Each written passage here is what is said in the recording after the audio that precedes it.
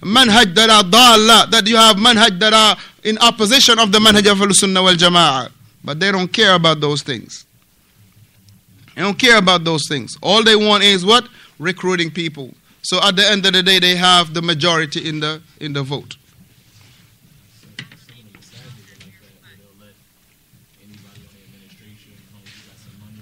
That's all. They don't care what you do outside of that. Yeah, I don't care. That's very true. That's very true. And this is something that, alhamdulillah, is important for all of us to take heed to it. That the person of the Sunnah, alhamdulillah, he got to be clear. Very clear. He does not, when we say he doesn't mix with the people of innovation, this is a reality. You go to the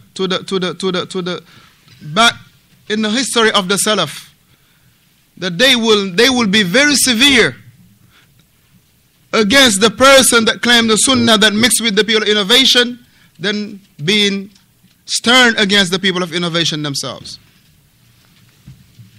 Because there is no barakallah fikum. It is when a person, as Shaykh Yahya al-Najmi, Shaykh Ahmed al-Najmi, he mentioned, if a person of the Sunnah, or if a person go to every masajid, that he is mixing the truth and falsehood. He is mixing between the truth and falsehood. He is mixing between the truth and falsehood. Right? This masjid, they are Sufi. That masjid, they are Quburiyun. This masjid, they are Tablighi. This masjid, they are Ikhwani. So if you feel like, okay, it's okay to go to any masajid, as long as they pray. Nobody is saying don't pray. Nobody is saying don't pray. But barakallah fikum. Shaykh Rabee hafidhahullah, in the very beginning of the book, he mentioned a point that was very important, that we asked the brothers to memorize and to underline. When he was talking about the companion, he said, Bihim nuwali, wa bihim nuadi. That by way of the companion we have allegiance. Who do we associate ourselves with, and who we do not associate ourselves with? Who do we associate ourselves with, and who we do not associate ourselves with? If a person, alhamdulillah, they clear upon Salafiyah, walillah alhamdu wal minna, they are your brothers. They are your close relatives. They are your people. But if someone, barakallah fikum, is other upon Salafiyah, and more so those who they want to take the garment of Salafiyah, and they want to impress you by a little bit of Arabic here, a little bit of this or there, a little bit of that there. And this is not something that barakallah fikum we should buy. Alhamdulillah, this is why patiently restrict yourself to the Sunnah. Wasbir nafsaka ala Sunnah. Patiently restrict yourself to the Sunnah. Waqif haythu waqaf al-qawm. And stop where the people stop. For indeed, what sufficed them will suffice you.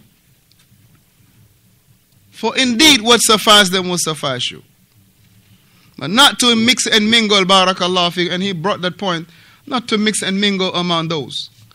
How a people will be claiming Salafiyah, but you find everyone else, right, and their own methodology, and their own aqid, and their own manhaj in the administration.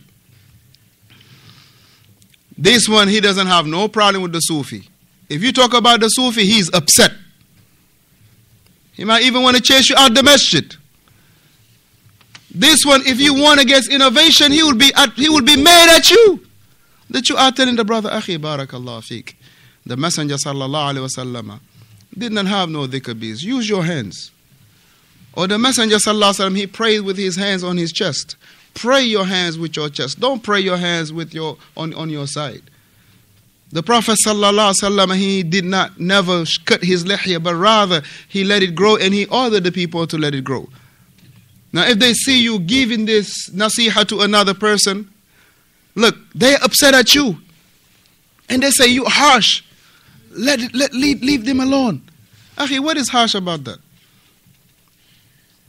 And you would, alhamdulillah, it is not maybe like somebody that is known of being a troublemaker. But this is maybe somebody that, barakallah fikum, nobody ever heard his voice being loud. He is coming at him and telling him, akhi, barakallah, jazakallah khair, even give him a gift, give him an oil, and say, you harsh. For what? For telling him this is the sunnah, this is innovation. So we will not, barakallah fikum, be amazed by just people or sunnah. Some people even to say salafiyya is heavy upon their tongue to say salafiyya. To name the scholars that are alive is a burden upon them. You ask them about the present day scholars, it's almost you're going to give them a heart attack. But they will always quote you Ibn Taymiyyah. They will always quote you, even those who die, they will quote them now. Shaykh Ibn Baz, Shaykh Uthaymeen, they will quote them today.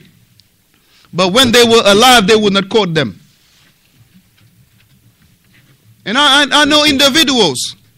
At the time that Shaykh Uthaymeen was alive, I know individuals at the time that Shaykh Uthaymeen was alive, listen, they will not mention their names. It was a big imtihan for them. If they hear the Shaykh Uthaymeen rahimahullah, they will not even say the name. But today you hear them say the name. Why? Because it's a hiding point.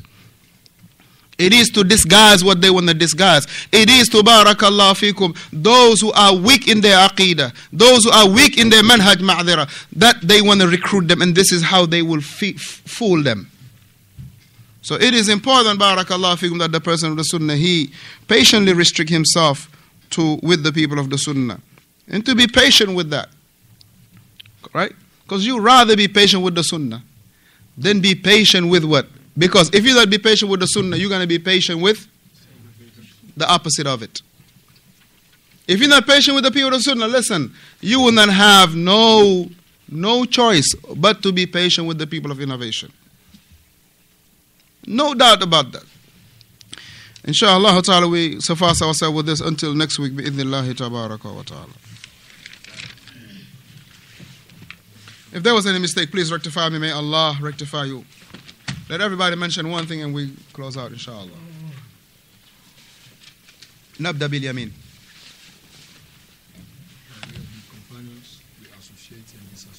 Right, by way of the companion, we associate ourselves and disassociate with ourselves.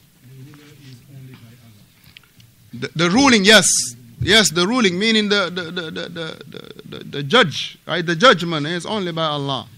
Nah.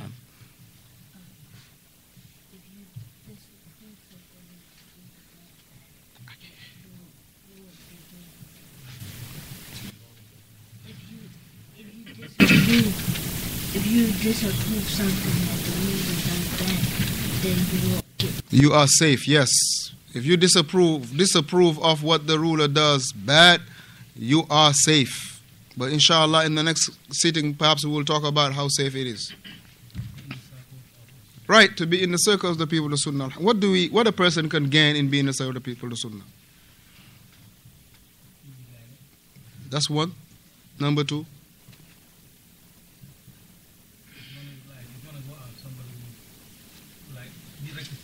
Number three. Somebody help. You will benefit them. You will benefit them. And they will benefit you. Akhi, any others, you approach them twice about rectification, they will not want to hear you no more. They will not want to see you no more. But a person of the Sunnah, anytime you rectify him, he loves to see you. Because what? He know that with this brother, alhamdulillah, I will be unchecked. And you will not see yourself above being placed on check. You won't. Go to any Salafi masajid, approach the mudarris or the imam or the likes of that, and give them nasiyah, tell them, akhi, akhta'ta. Do you think that they will come on the minbar and blast and blast you? But do it to other masajid. Akhi, they will call the popo on you. They will escort you out the masjid. Go to 40th Street and tell the imam, you made a mistake on the khutbah. Man, this is done. Are you coming to discredit our imam now?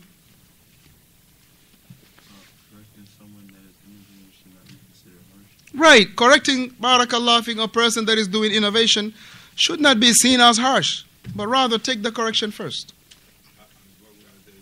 As long as they pray, we don't go against them, and we don't say nothing against them neither.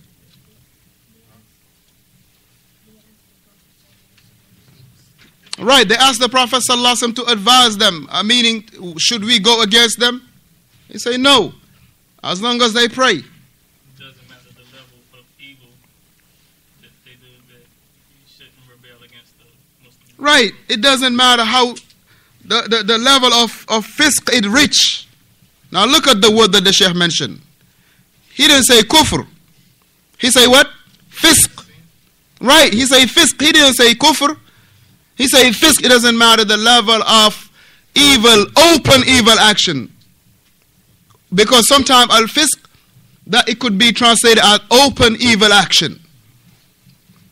It doesn't matter how much of evil that he openly do in the eyes of the people. It is not to be revolting against him. Question. I'm asking the question, not you. What kind of punishment do those people who try and get that lead, trying to be that leader, what kind of punishment they would get in the hellfire? Say it one more time. Those you just mentioned, those people trying to be like the leader of the country, of the government. What kind of punishment they will have in hellfire? Why don't you think that they will have a reward? Because leave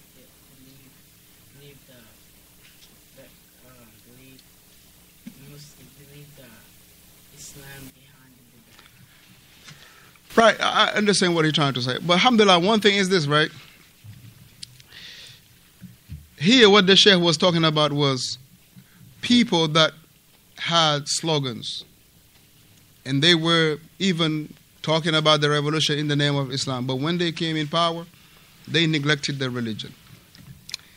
The hadith that barakallah fikum we will study next week was that the Messenger sallallahu alayhi wa sallam said, Awfu, that fulfill what they ask you, and Allah will ask them of their responsibility. So for that, we will leave it to Allah. Because if we open that door, now some people, they can take it and run with it. By saying that this, you're going to go to the hellfire, this. No. But rather the ruler, even if he is evil, we make dua for him.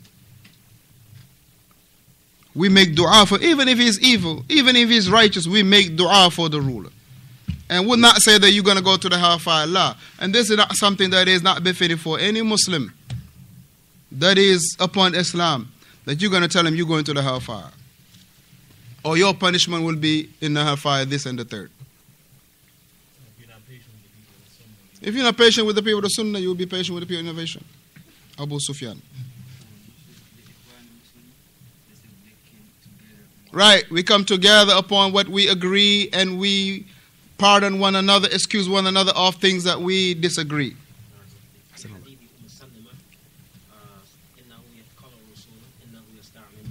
That the hadith of Salama radiyallahu anha, that the Messenger sallallahu alayhi wa sallam, he say it will be upon you, meaning on you, meaning those who will be on, those that you will be under them, meaning the umara, right? That they will be doing things that you approve and things you disapprove of.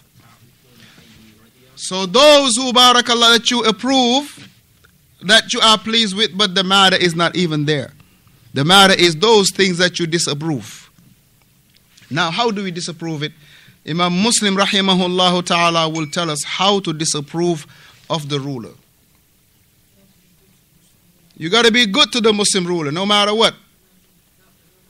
No matter how he got to the power, barakallah. How do a Muslim ruler reach power? How do a Muslim ruler reach power? How do a Muslim ruler reach power?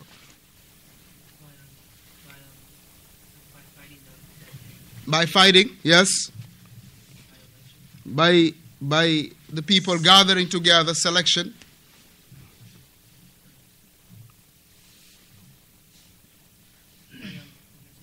Huh? I think you already say one.